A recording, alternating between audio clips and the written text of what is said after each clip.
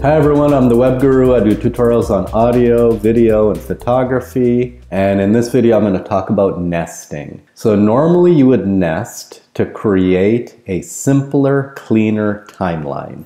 Right now, I have edited a video and it's starting to get a little bit complicated, so I'd like to simplify it a little bit. And right now I'm working in a sequence called Sequence 1, so you can see it here in the timeline, and here it also is inside of the project panel.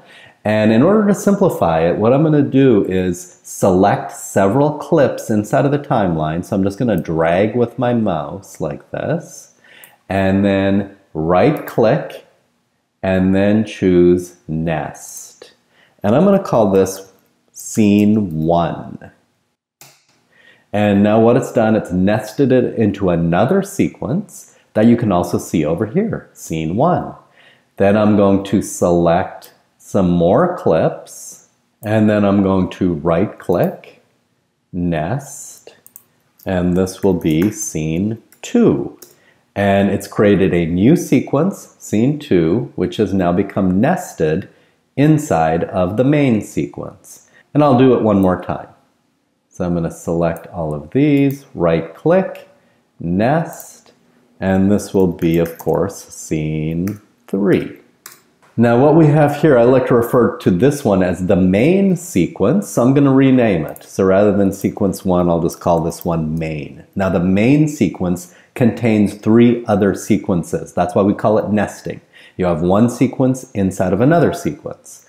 So now inside of the main sequence, we have Scene 1, Scene 2, and Scene 3.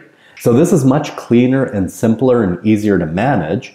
And the best part is that I can still edit any one of these scenes. So if I double click on Scene 2, it will open up. So here I'm looking inside of the sequence called Scene 2, and I can make any modifications that I need to, and they will automatically update inside of the main sequence. So if I want to open up Scene 1, I can double click it here. You can also just double click it over here, Scene 1, and now I can make whatever changes I need, and immediately my changes will show up inside of the main sequence. So this can be very useful, especially in long, complex projects. Now I'm going to close this project and I'll show you another example of nesting. So here I've kind of gone in the opposite order. I've created a main sequence, but it's completely empty, and then Scene 1, Scene 2, and Scene 3 are now in separate sequences. And what I'm going to do to nest them is drag them from the project panel into the timeline. So I'll drag Scene 1, then Scene 2, drag that in, then Scene 3. And now what I've done is the same thing, but in a slightly different manner.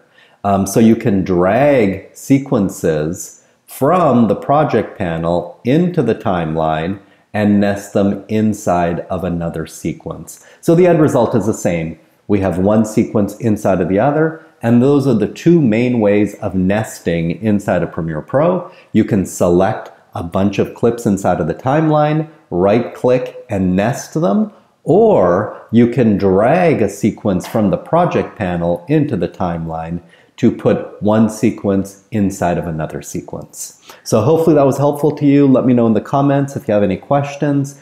Be sure to subscribe to the channel. I'll be creating many more tutorials like this, and I will see you in the next video. In the meantime, keep learning and growing.